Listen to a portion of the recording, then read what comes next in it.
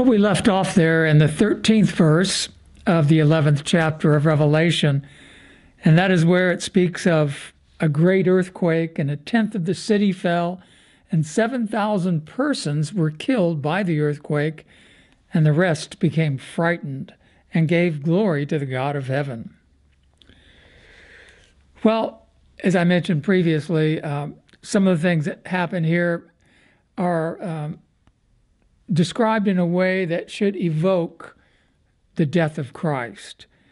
And that is when the death of the two witnesses who died in the same place where Jesus, their Lord, was impaled, namely in Sodom and in Egypt, spiritually speaking. And I briefly mentioned the significance of that.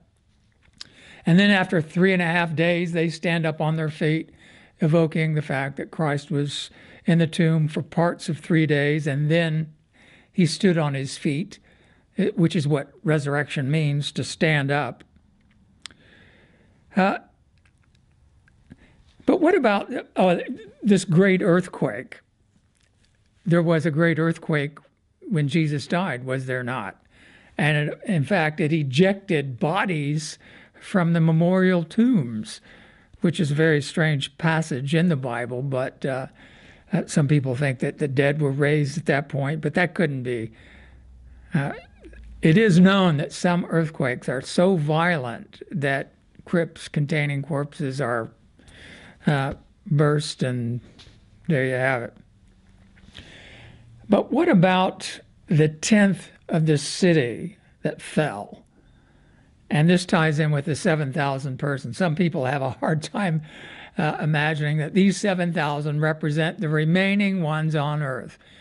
But I feel that they do, and I've given my reasons for such.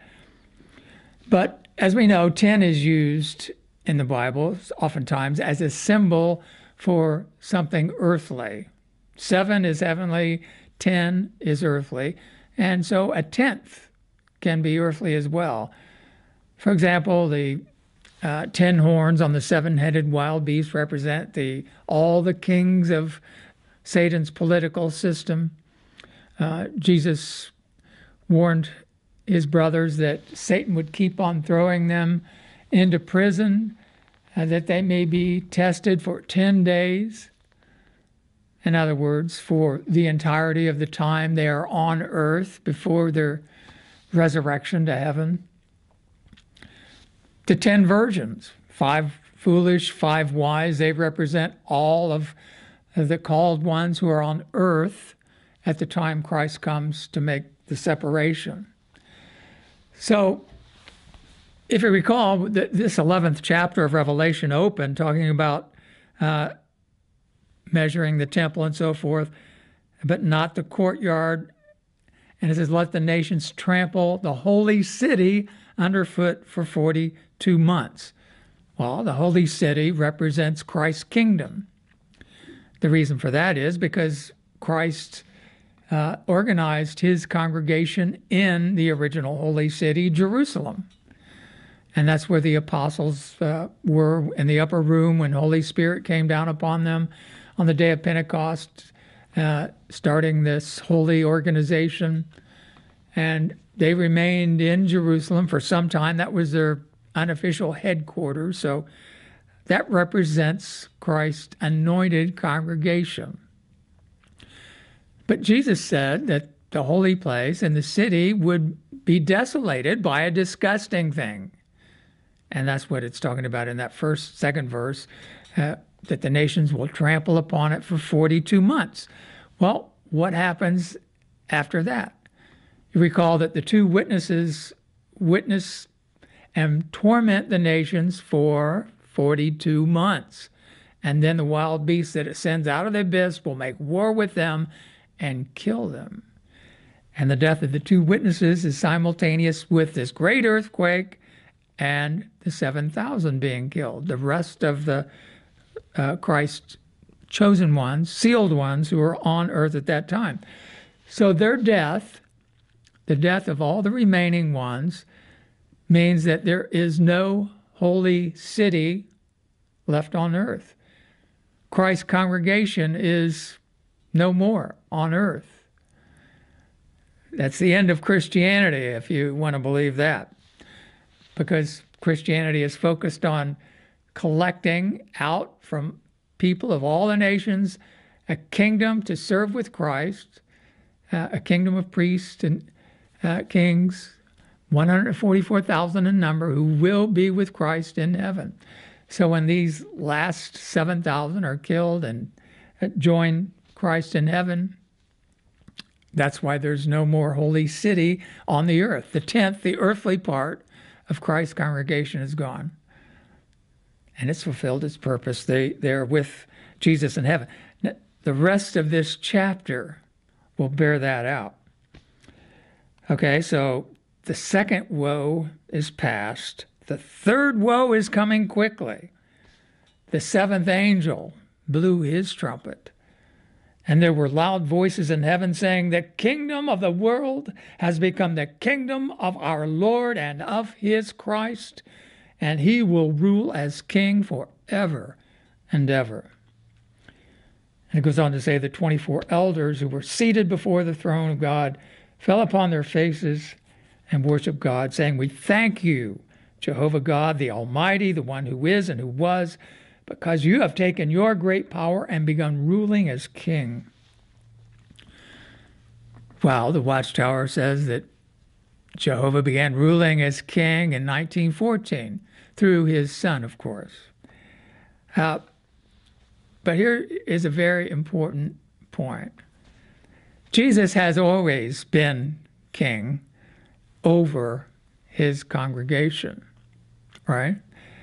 In Colossians, Paul said, "You have been transferred into the kingdom of the Son of his love by virtue of their being anointed." Transferred under Christ's kingship. He is the head of the congregation and their king. That's why Jesus said, "You must be no part of this world."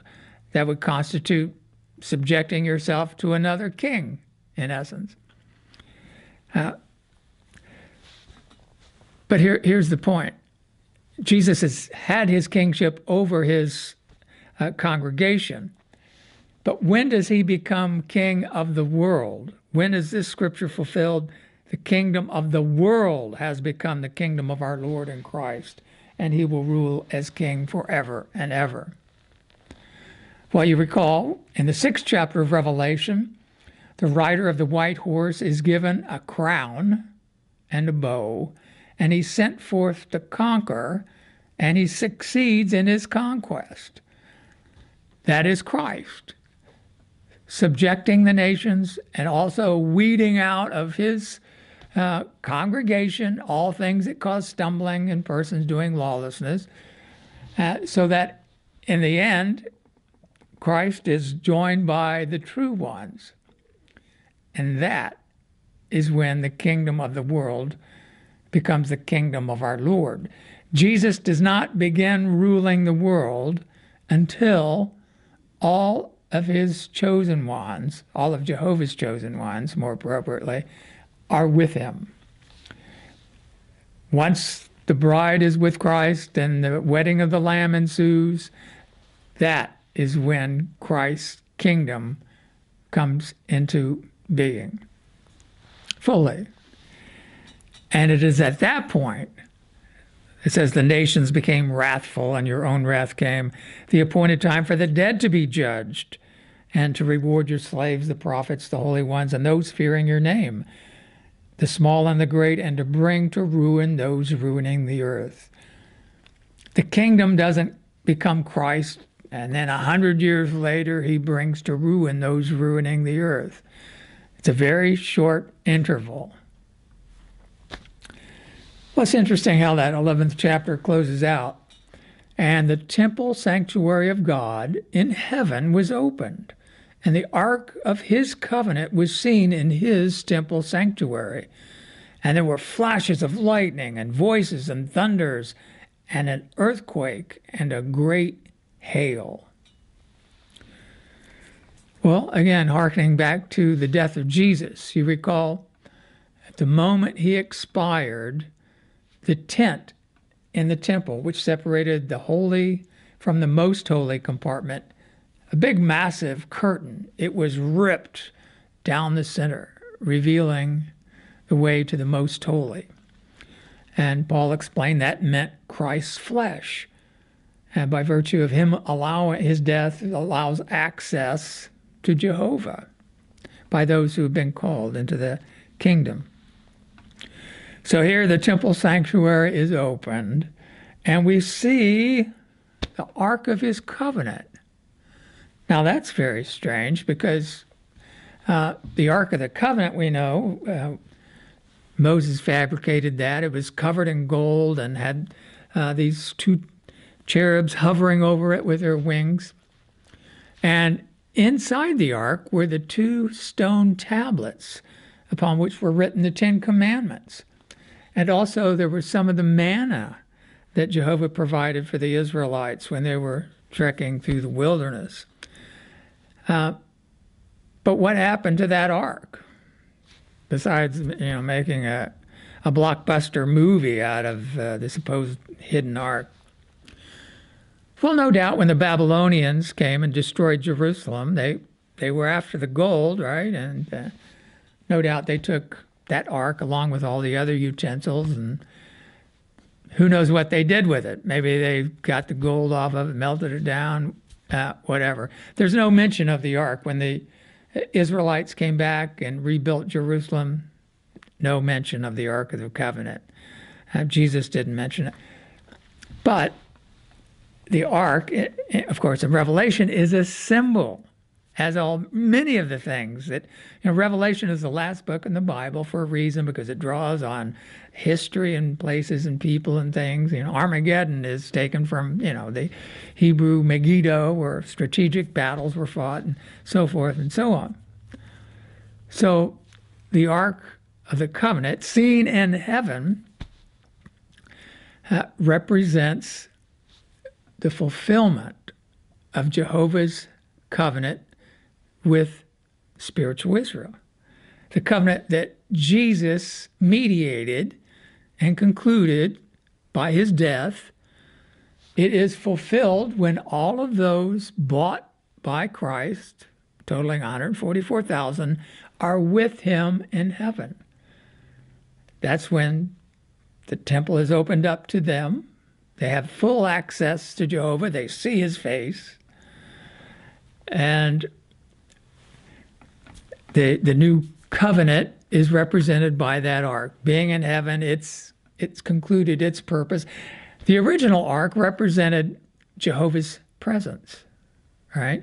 Wherever the Israelites took it, Jehovah was there, and he was there in the temple. In fact, there was a miraculous light that shone in the most holy compartment down on that ark, the Shekinah light. So opening this temple and the ark there represents the fulfillment of Jehovah's new covenant to produce a new creation of immortals, and his presence is there in this temple. And the anointed make up the temple. Remember, Jesus said, if you're faithful, I will make you a pillar in the temple of my God.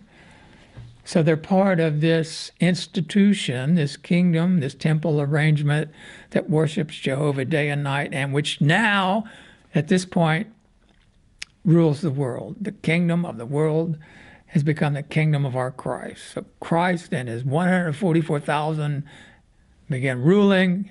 The nations fight bitterly against it and are destroyed. And that's what's symbolized by the flashes of thunder and lightning and a great earthquake. Now, Armageddon, and God's judgments are completely executed against Satan and his world. So that ends all the opening of the seals, the trumpet blast, and so forth. And when we get into the 12th chapter of Revelation, it sort of goes back in time and fills in some of the things that we would consider vital information to help us appreciate this unfolding of Jehovah's judgments in the near future, I would emphasize. So thanks for watching.